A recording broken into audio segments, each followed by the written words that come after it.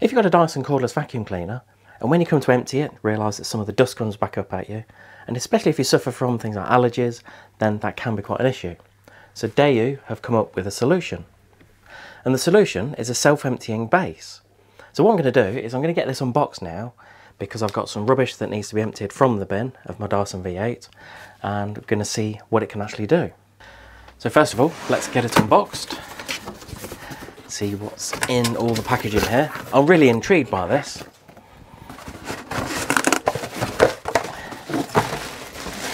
So, pull that out. There we go. So we've got the plug first of all, got the mains lead, and I suppose not a lot of unpacking needed, so I must admit I'm not really sure where to start. But there we are. So these are some of the wall mount installation, because what you can do is you can actually stick it onto the wall rather than using things like raw plugs to put it on, which for me is always going to be a bonus. So what I'm going to do is I'm going to get all the packaging put to one side, and let's start to have a look at setting it up. You get 2 of these within the box, so they're 2.5 litre capacity bags. And I suppose some of you are thinking, well, I don't want a bagged cleaner, because bag cleaners are essentially quite old now. Even if you go back, say 15-20 years, people were using bagged cleaners. But the main advantage of having a bag like this is that it just contains all the dust and dirt. You don't have it coming back up at you. And with a bag, that just locates in the top. So you just take that off, and then the bag just drops in there. To install your unit on the wall, couldn't be easier.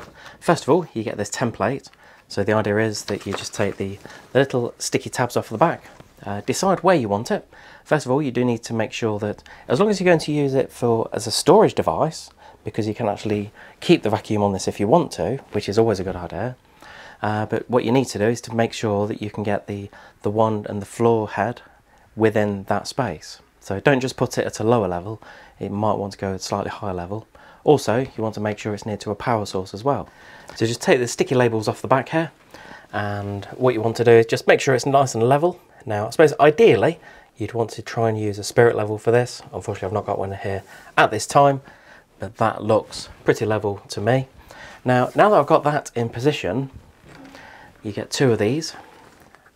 So you get 2 stickers. These are nail-less wall hanging brackets. And really the idea is that you locate these within the squares, or rectangles, should I say. So just pop those in there like that, and just make sure they're stuck well on.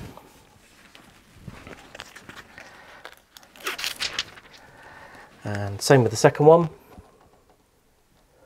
Put that on like that, and essentially that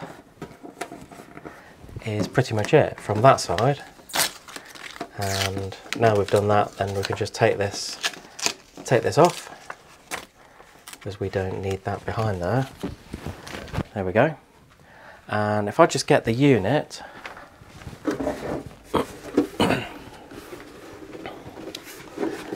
then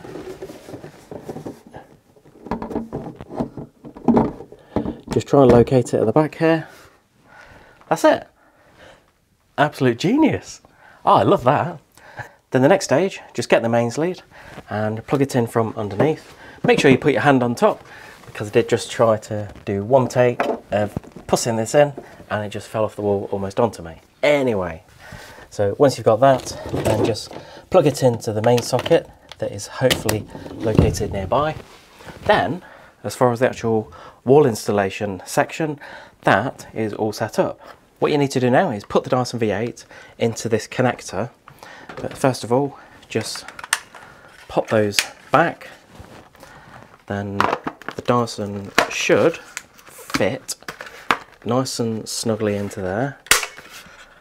Pop that across, and then that's completely locked in. So really the next stage is just to locate that within the main unit.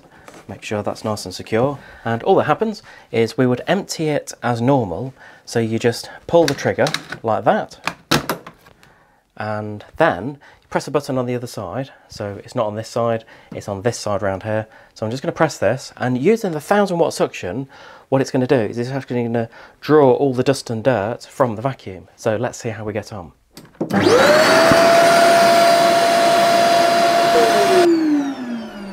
So in theory, all of the dust and dirt has come out of the vacuum cleaner now and just gone into the bag. I must admit, there is a little bit of residue of dust there, but it might be as to how I've actually installed it. And of course, with a lot of the Dyson vacuum cleaners now, they do come with a lot of tools and accessories. So what Dayoo have done is they've thought about that, and they've given us this option to store 3 of the tools underneath here. Of course, if you want to store the vacuum cleaner there, that's perfectly fine. It will more than hold the weight of the vacuum as well as the unit at the back. And to pull the cleaner out, all you need to do is just push those clips in at the side and then just pull the vacuum cleaner out and then shut the lid. Then you're ready to carry on vacuuming.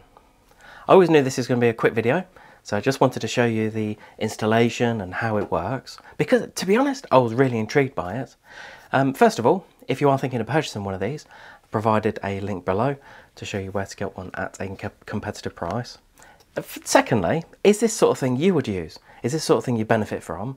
Or when you open the dust container on a Dyson V8, does it not really bother you that you get some of the dust come back up at you? Secondly, is this sort of thing that you would use?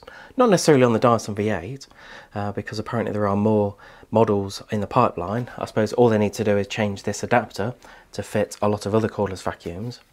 But I want to know, let me know in the comments whether this is the sort of thing that you would use for your cordless vacuum cleaner.